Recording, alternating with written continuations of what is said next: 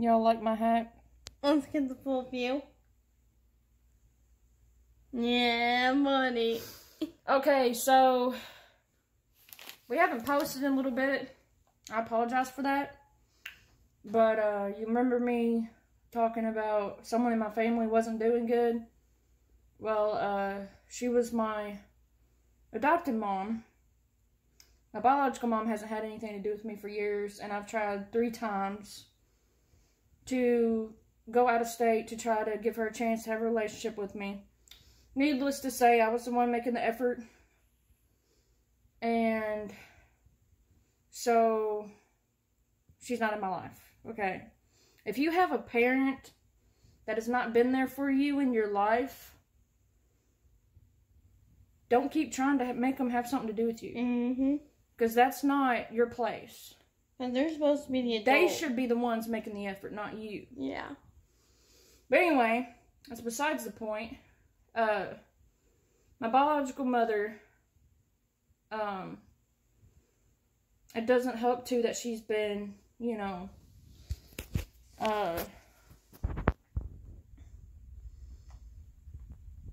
still to this day she tries to stalk my social medias and stuff, which it is what it is. I just block her, okay? Someone does that, block them. Anyway, I got off track. My adopted mother had what was called cirrhosis, and she got it from a fatty liver. Now, you can get cirrhosis from drinking alcohol. You can get it from having a fatty liver, which is like too much weight on your liver. And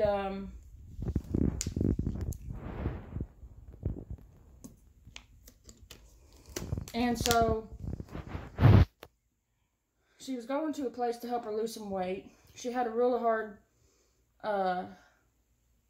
time with fluid on her body because her liver was so bad. Yeah. And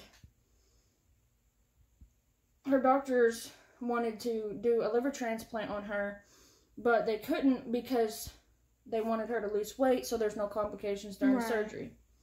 So she ended up on aggressive dialysis and on a respirator to help her kind of get some of that fluid off her body. Right. It just had already gone so far. It wasn't even hardly getting any off. And the doctor said that they did all that they could do for her. And so she got transferred to another place, which me and Brooke went to go see her like 3 weeks ago or something like that. Yeah. Pay our respects, you know. Yeah. And needless to say, the doctors said that she only had a few days or a couple weeks to live. Mm-hmm. She passed away a few days ago. And before she passed, she had COVID. Right. And I knew that with her having a bad health condition, that COVID would probably end up taking her out faster. Because if you don't have a really, like, strong immune system, COVID, you can have, like, different symptoms of COVID, depending on how good your immune system is. And hers just wasn't because of her, you know, her cirrhosis and all that. And, I mean, I understand. I got people that's, you know, saying, oh, I'm sorry for your loss, this and that. Well, it's kind of different. This grieving process is kind of different than me losing my dad and sister when I lost them in 2013. Because they were good to me. Mm-hmm. My adopted mother was not good to me. Mm-hmm. You know, she was really abusive. She was narcissistic. And if you don't know what a narcissistic person is, look it up. Okay? You were blessed. You will see exactly what I went through. Mm-hmm. Like, there's a lot of stuff I went through.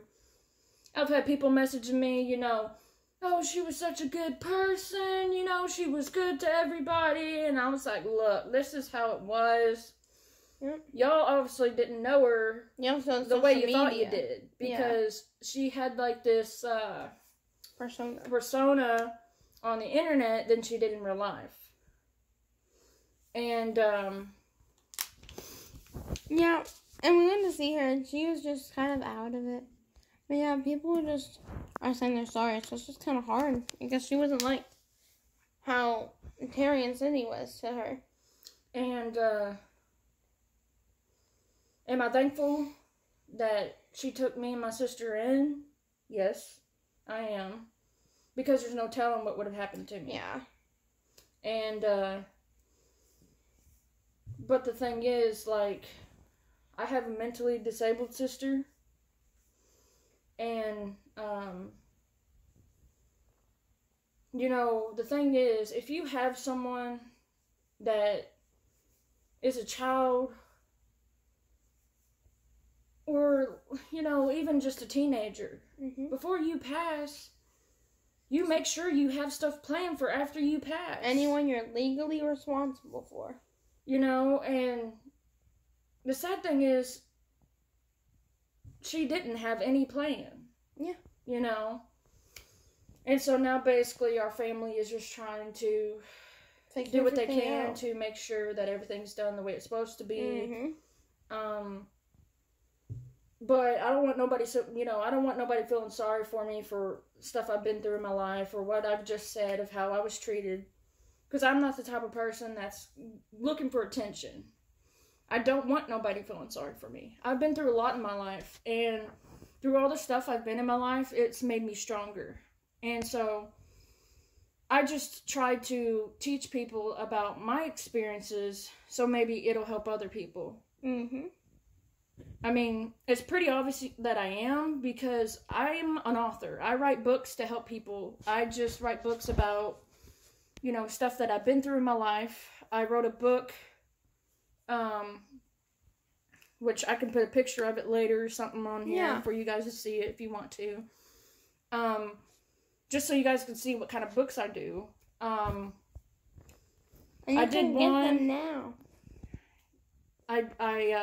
I did one on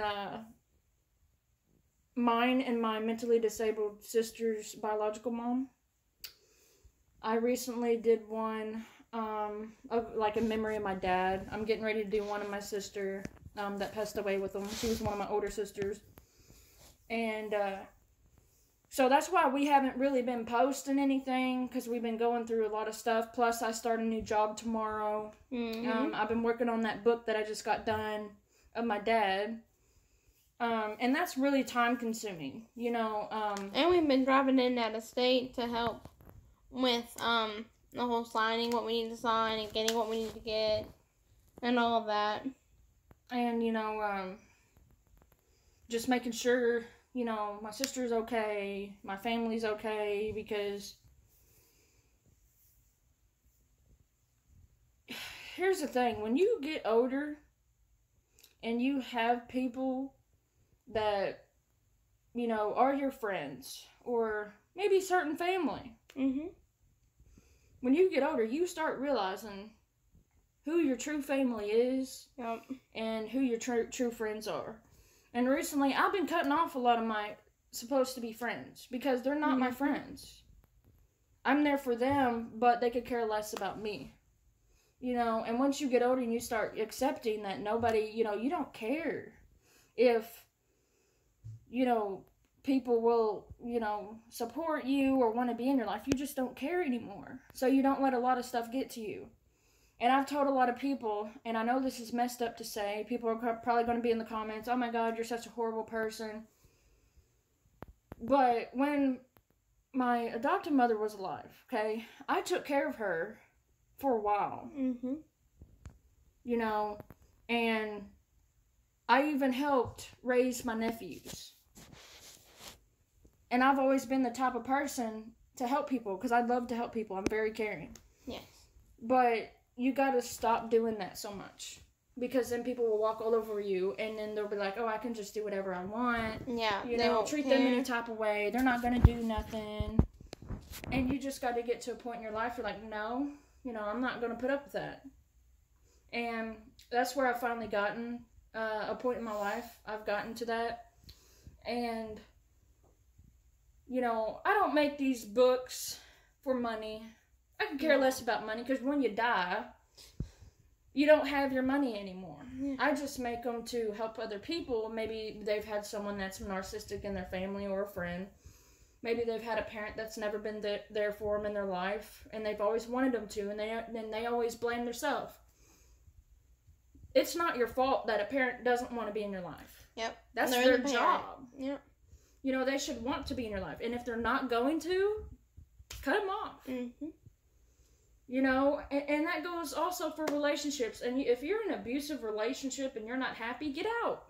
You should not have to beg anyone to be in your life at the end of the day. They should want to be there. And you shouldn't just have them there to get something out of it. Neither should they. They shouldn't have you there just to get something out of you. And see, that's the thing.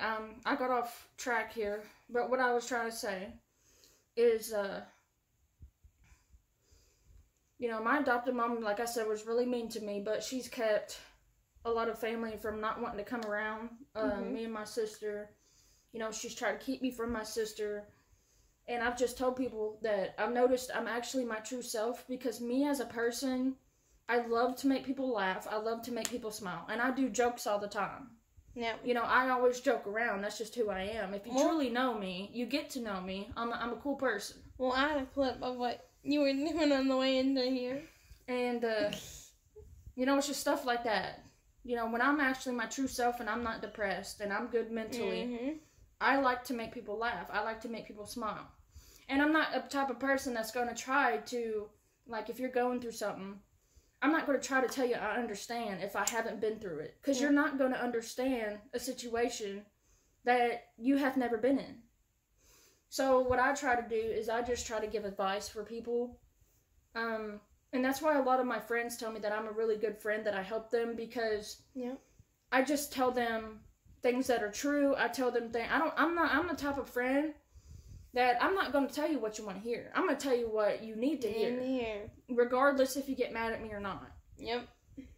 And that's the thing, like, you know, you might be going through a time in your life, you're like, well, you know, this friend's being mean to me, or this family member's being mean to me, you know, and you just, you know, just be like, no. You know, I see my worth. I know who I am as a person. I'm a good person. If they can't see that, then bye. You know, and that's another thing, like, even if, like, you're messaging your friends and they don't answer you, or they just look at your messages and don't respond, don't talk to them. Yeah. I made a friend of mine mad not too long ago, because I got tired of the crap. And once you get tired of the crap, you don't care. Yep. And that's the thing, like... And it's okay. And that's the thing, too, like, I realized after my adopted mom passed away, I started realizing more stuff about myself that I didn't know. I started having a different mindset on things. I started, you know, cutting people off. I started doing what was best for me. Because if you're a person that's always there for people, and no matter what you do for them, it's not good enough, you're going to get mentally and physically drained. Burned out. And you don't deserve that. So why keep doing stuff for people? Right. Especially when, for a lot of us that go through that, wouldn't even do that on purpose to someone else. So why are you putting yourself through it? And see, that's the thing, like, you know, I have more books that I'm going to do, because I've tried doing, like, some made-up storyline books, but every time I get started on one, something always tells me to do a real-life storybook. And then I'll have, like, this thought come in my mind about a certain book to do. And I got more self-help books, which I feel like that's what I'm supposed to be doing right now. Yep. And, which is okay. I don't mind doing them. But sometimes when I do these type of books, I kind of have to take a break from it for a little bit, because it will get to me mentally. And like, it will make me depressed. I mean, you can ask her. She's even seen it happen. And, but once I take a break for a little bit and then I go back to it, I'm okay. But,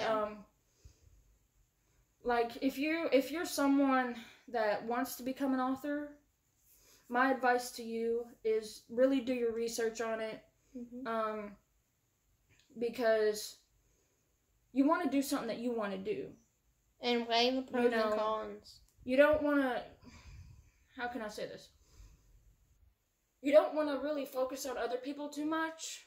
Because let's say you have something a certain book that you're supposed to do, and people tell you to do a different one. Well, of course you're going to want to do a different one because other people were like, hey, I like this book, I like that book. But if you stick to what you know and you stick to what you believe, you can do those type of books. And they'll be easier to do. And the thing is, like, with these books, they're not, like I said, they're not easy to do. But this whole author thing, I started last year. And the thing is, when I grew up, I used to read books all the time. When I got older, I didn't like reading books. Now, I like to make my own books.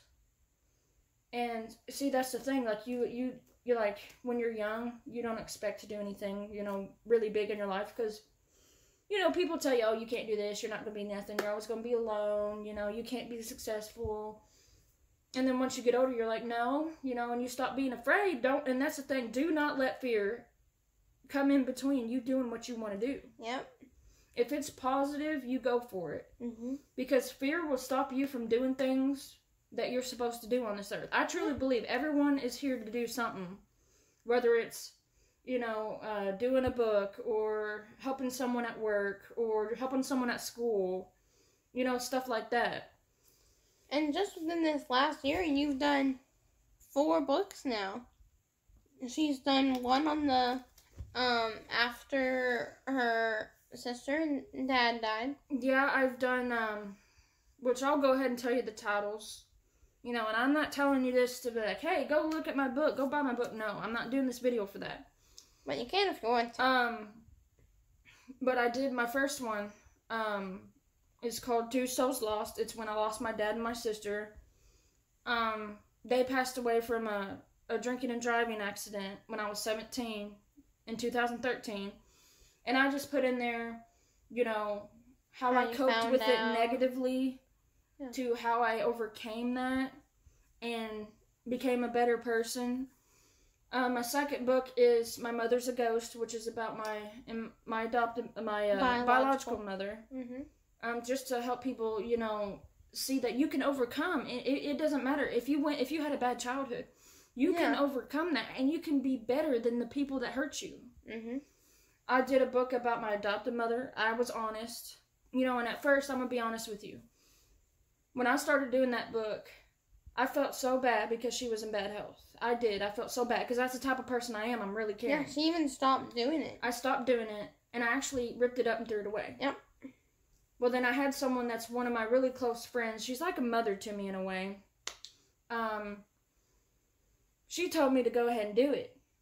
So, I was like, okay. Well, at the time, I was like, I don't know if I should do this book or not.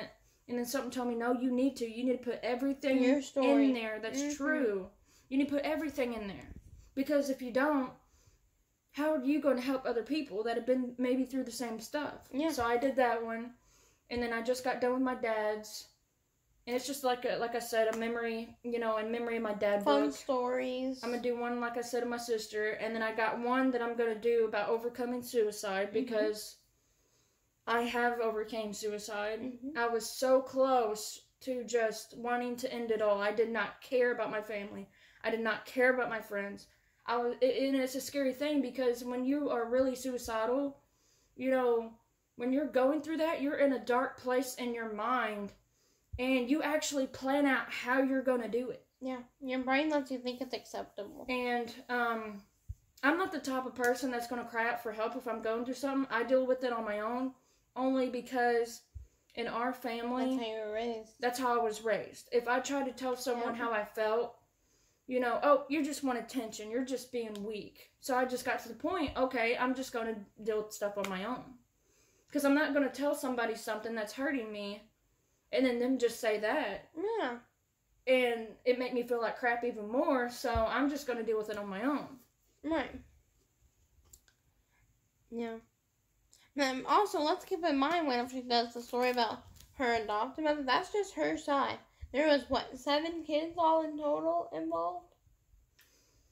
Yeah. Who all have their own different stories. And see, I had someone tell me, I don't think I could do books bashing someone. Okay, for one, That's not what I'm trying to do in this book. Yeah. When I made it, that's not what I was trying to do. But I have to put everything that ever happened to help others. To help other people. Yeah. Because when they read my books, I want people, and I pray that when people read my books, that it will help them overcome certain situations that I went through that's kind of similar.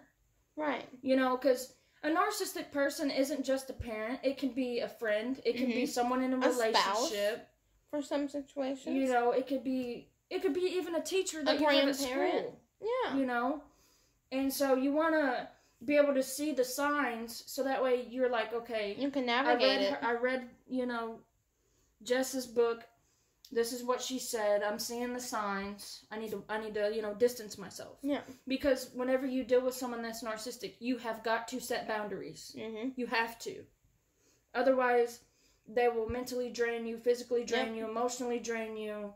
And then you're going to be feeling like crap, and you're going to be like, oh, what's wrong with me? And then you're going to be blaming yourself for stuff that's not even your fault. Mm-hmm. For years, I've blamed myself for stuff that wasn't even my fault. My own family, I've talked to about certain things that I have blamed myself for years, and it's not my fault. Mm-hmm. They tell me it wasn't my fault. There's no reason to feel guilty because it wasn't my fault. Yeah. And see, that's the thing. A narcissistic person will come in between your siblings. They'll come in between relationships. They will even come in between co-workers, you and your co-workers, your teachers. I mean, they'll do whatever they can to get that type of control. Yeah. And a lot of times, like, I know at least our situation was adding, like, a competition aspect, pretty much, to life. Your friends, your family, they put siblings up against each other, which just makes a hostile, on-edge environment. Your whole, like, when you're at your house, it's just supposed to be your safe space. And see, here's the thing. I will kind of explain to you, like, what a narcissistic person does. Okay? My dad, for instance, when I was growing up, he told me that he didn't have the best life growing up, that he was abused, and that he just wanted his kids to have a better life than what he had, and to also be successful. Mm-hmm. Because he was raised kind of like in the same family where they were really strict. Like I said, he was abused. And my dad was really down on himself. He didn't really believe in himself too much when it came to certain things. Well, after my dad got out of that, out of that house with his family, he became a first responder, he became a firefighter, and he also became a Mason in the Masonic Lodge. Mm-hmm. And the thing is with Masonic Lodge is when you're, like for instance, like I said, my dad was a Mason. So if you were a Mason and you pass away, the Masonic Lodge has to take care of your family. That's just part of it. That's what they have to do. Now, narcissistic people is different. They will be jealous of their own children, whether they go to college, whether they have a nice job, whether they have a nice vehicle, whether they have a good marriage. They will be jealous of you. Mm. And no parent shouldn't ever be jealous of their children. Never. You should want better for your children. And something that me and, which I'm not going to say any names, but something that me and one of my family members talked about is, the thing is, like, our adopted mother didn't even apologize on her deathbed what she's done to every single one of her kids. Her answer was, well, I didn't have a good childhood. Well, I've told my adopted mother before that, just because you had a bad childhood, you brought it into our family. So now it's up to all of us kids to break that generational curse so that way we don't end up, making our kids go through the same thing or being the same way to our kids. And, like, your dad, he didn't have a good childhood either. And he still was breaking generational curses even while he was having to be with her. Yeah, and see, that's the thing. My dad knew what it felt like to go through that. And, that's why he treated us different. Because he didn't want the same type of life that he had growing up for us. Right. And my advice for someone that's lost a parent or maybe a couple people in their family at the same time, or maybe not even at the same time, maybe 2 people in 1 year. My advice for you is, people always say, I had someone tell me one time, it should only take you a couple of days to get over your dad and sister. I got so mad that I wanted to punch that person in the face, but I didn't. But the thing is, my advice is, with time, it gets a little easier. Yeah. As time passes, it'll get a little easier, because when my dad and my sister passed away, I didn't know how I was going to live life. I didn't know what I was going to do. I didn't know how I was going to live without them, and it's just like, you might think that it's the end of the world, but it's not. And the thing is, when someone passes away, like a loved one passes away or something, you want to do your best to make them proud. You want to live your life happy and making them proud, because that's what they would want.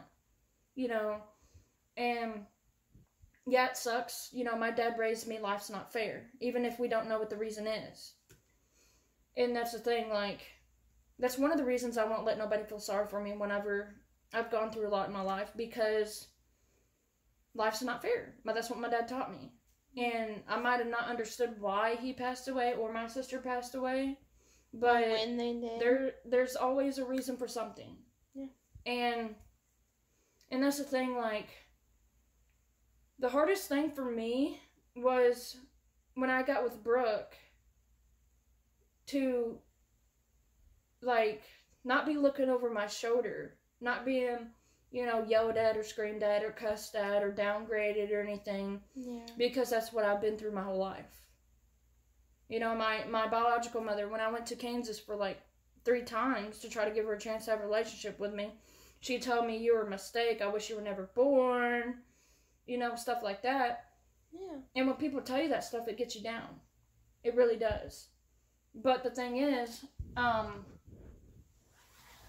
when you get away from people that are negative like that, you can breathe. Your life is so much better. Yep. And it's okay to be happy. It's okay. You should not feel guilty. And I'll be honest, when I got with her and I moved with her in this apartment, I did feel guilty. I felt guilty all the time. I even had headaches because I was so stressed out. Because whenever I was living with my adopted mom at the time, I had headaches all the time because of stress and tension. And when I got up here, I was looking over my shoulder, expecting her to yell at me, expecting her to scream at me, expecting her to cuss at me, downgrade me. And that's the thing. Even if you get in a positive environment, yeah, it's going to take a little time to get used to not being treated like that, and it's okay. But the thing is, when you're so used to living that type of life, that's what you expect with everyone. It doesn't matter if someone's... I'm trying to get the charger. It doesn't matter if someone's I'm always here for you if you need me, if you want to talk to somebody, we can talk.